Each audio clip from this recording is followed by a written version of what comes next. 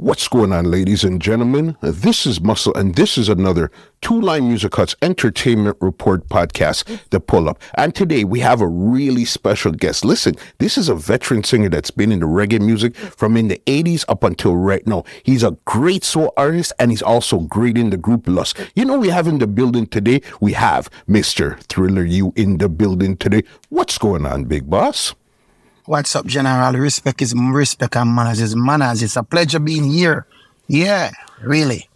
Definitely. Thank you so much for actually joining us here on the Entertainment Report podcast, because I know you'll be coming to Toronto Mother's Day weekend, and we're going to be talking about all that good stuff just now too. Yes, man. I'll be there for sure. Mother's Day weekend, I'll be there. Mm-hmm. When was the last time you were in Toronto? It's been so long I can't even remember, I'll be honest with you. Mm-hmm. It's been a couple of years. It was like years before the pandemic, you know? So it's been a while. It's been a while. Okay, so then let me bring you back to something more historical. That's something I know this will be planted in your mind somewhere. What was your first time like coming to Toronto? Well, I can remember when I was a youth, my first time I was there to perform with Lady G, Pony General, Papa San, and, you know, those authentic artists from, that was years ago, I think it was 1989, 90. Mm-hmm. Yes, around them time, the first time. It was like overwhelmed for me because, you know, I've never ever seen snow in my life, and I got the chance to experience snow that time. And what was snow like, especially from somebody that never seen it before? What was that like for you? Well, it was very, very intriguing. I mean, it was very, very surprising for me to see snow, really touching snow and understand how snow operates, you know? Mm-hmm. Trust me.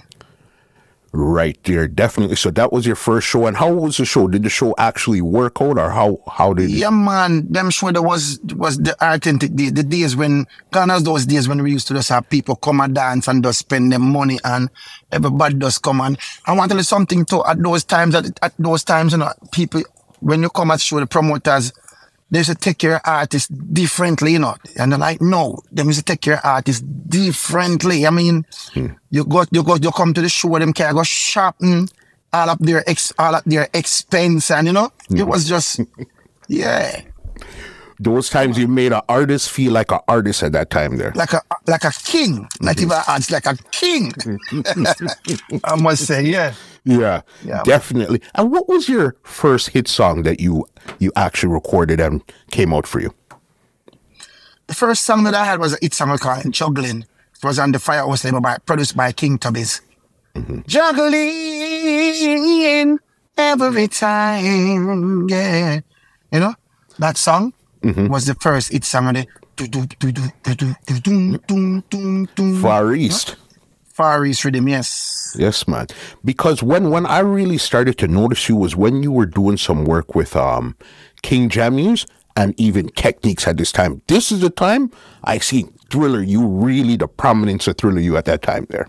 Yes. After Tubby's passed, then I get the opportunity to, you know, I go to Jammys and I go to King, I go to Penthouse and I go to Bobby Digital and Riley, you know. Mm-hmm. Techniques Records, yeah, man. So I just spread my wings from there because, you know, Tubby's was no more, so I wouldn't be confined to the studio anymore because the studio was out of business, you know. Mm-hmm.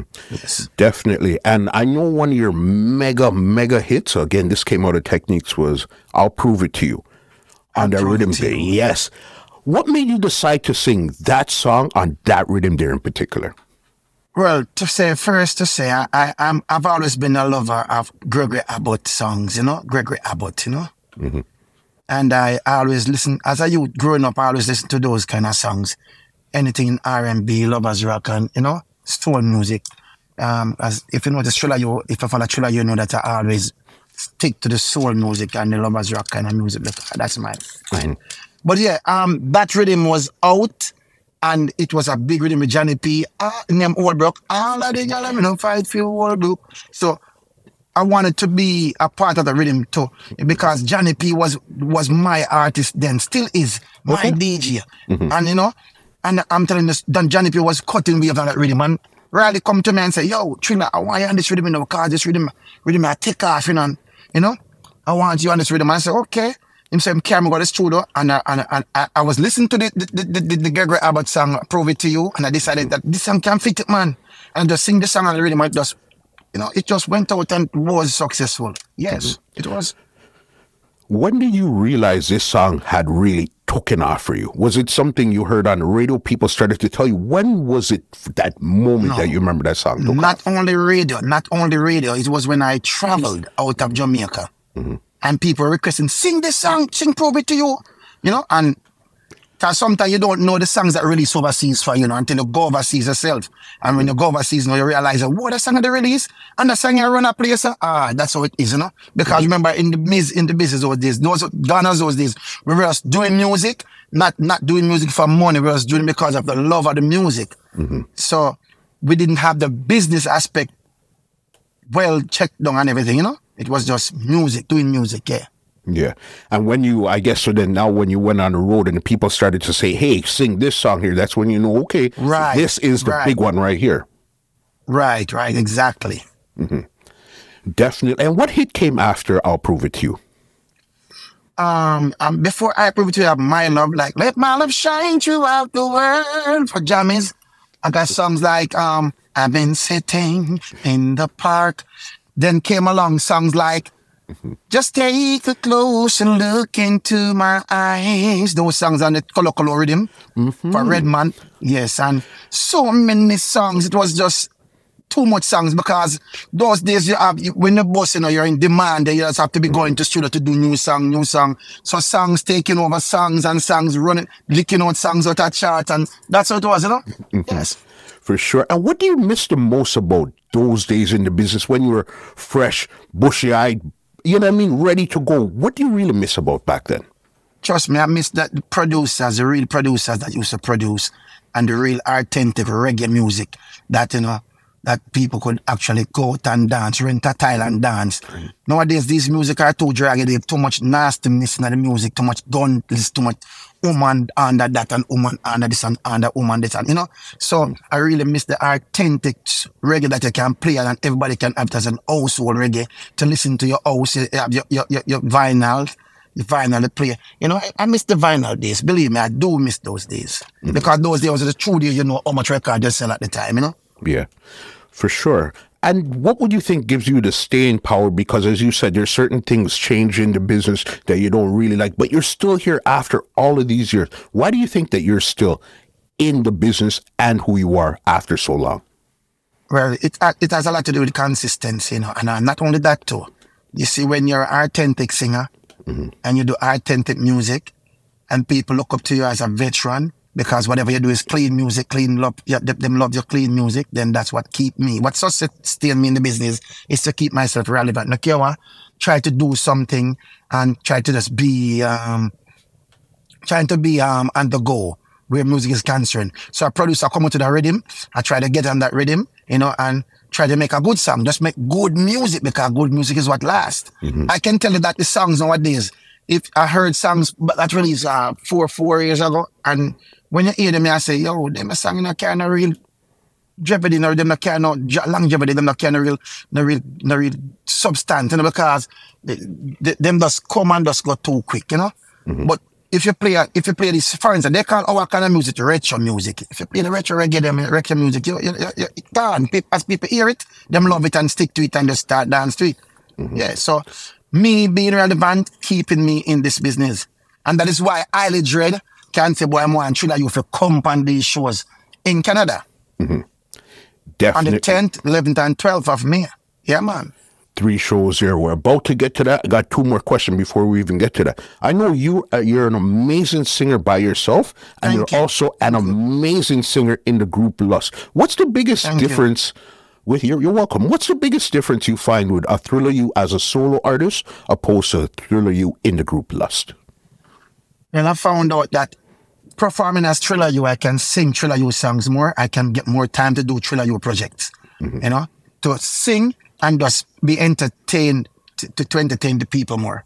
You know, because in Lost, we have to have our respect for each other. So we can't behave like we want to take over the show with our songs or so on. So, you know, but singing by myself, I get the opportunity to perform as Thriller U, to give them a Thriller U, you know, kind of performance that, you know, people been always eated for. Every time I touch the stage singing as Thriller U, them love it, you know? Yeah, man.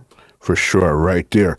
And even you said you haven't been to Canada, Toronto in particular, in years now. Is there any one thing when you come to Toronto outside of performing that you want to do? Either somewhere you want to go see, some food you want to go eat, something in particular you want to do in Toronto? Well, what I would like to do won't be available, the snow. I want to play the snow. Hopefully the snow won't be wrong. Hopefully. Yeah, hopefully, you know, because I'm me, you know. So, hopefully. Yeah. So, the snow left such a lasting impression on you that you really want to see it again. I love snow. I love the snow. I love the snow. You know, I don't like cold, you know, but somehow the snow have a vibe, you know. You know, I mean, it's a time for everything, and I'm telling you that the snow actually just give me a vibe. I feel like me like a kid again, you know? Yeah. So yes, next time we get the snow, I'm gonna directly mail it over to Thriller U. Tell them the people in Toronto doesn't want it, we're gonna mail it to you. No, I tell you something, you know, the first time I went to Canada, I bring home some snow in a bottle. When I put in the bottle, by the time I reach home, it melt. Because I wanted to show that I know it's snow. I show them how snow is here. It melt. Yes. Crazy. That's funny right there. The fact that you tried to bottle it to carry it back home and you couldn't, but it's all good, you know what I mean? Yeah, man. Yeah, man. Definitely. So as we said, Mother's Day weekend, May 10th, May 11th, May 12th, you're on 3 shows. The first show is Tribute to the Legends that features yourself singing melody, Glenn Washington, Norris Mann, Professor Nuts, and so much more. And then the 11th, Unite the People, is you again, singing melody, Richie Stevens, Norris Mann, and more again. Okay, and then finally on the Sunday, Mother's Day Sunday, you have Luciana, yourself, Richie Stevens, Turbulence, so much more. Listen, what could we actually expect from Thriller U after you haven't been here for so long? On these 3 dates here, what could the Canadian people expect from you? You know, if I talk it, you know, it's a secret I go out, you know, but I'm going to just say this. I'm expecting to get there and just give them their money worth. I'm expecting to get there and perform like I've never done before. I'm expected to go there and please the people. That's what I'm expecting, you know. So I'm looking forward to see the people come out and support this Mother's Day weekend, because this is more than something you can bargain for your money. More than so much artists, so much super artists on one bill. Wow. So I'm expecting to see the turnout proper, and I'm expecting to give the people what they want and more. Yeah, and more.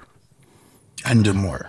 That's a good thing. And especially the good thing with it, it's brought to you by Kings of Kings Entertainment, which is with Eiley Dread and the crew there. They haven't put on something for... Do you remember working with Eiley Dread, either production or on a show?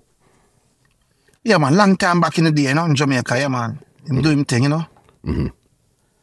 Right there. Big up. Okay, last thing I'm going to ask you for. When you hit the stage, give them one song that they could look forward to when you hit the stage here in Toronto. Well, I can give him something like, look in my eyes, what do you see? There's no doubt the message is clear. I'll prove it to you, starting tonight. I'm gonna prove my love, yeah. Yeah, man. All with echo. You see, that's how I know you're a true professional right there. You understand? Blessings. You understand? Blessings to you. The floor is yours right now. Anything you want to say, anybody you want to big up, leave some social media contact. I just want to big up each and every one. And if they want to follow Thriller U, they can follow me on TikTok, Thriller U, the World Singer. They can follow me on Facebook, you know, Eustace Hamilton, Thriller U _ the World Singer on IG.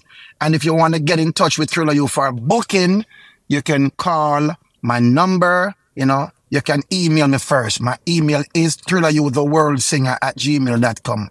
or you can call my number on 876-417-1119. I want to say a big respect to you, my friend. God bless you all and all the crew. Entertainment Report Podcast every time. Definitely. We will see you, as I said, May 10th, 11th, 12th inside of Toronto for the big show coming up to you. I can't wait till you're actually in Toronto where I could actually sit down with you in the studio and get into a real in-depth reasoning, because there's a lot of in your career that I really want to sit down and talk to you about. But when you get to Toronto for that weekend, we'll talk. Yeah, man. Definitely. All right? All right. So then on that, let me give you an outro and get you out of here. All right, boss? Yeah, man. Blessings. Well, ladies and gentlemen, this is Muscle, and this has been another Two Line Music Hut's Entertainment Report podcast, The Pull Up, and we are out. This podcast is brought to you by www.twolinedmusichut.com.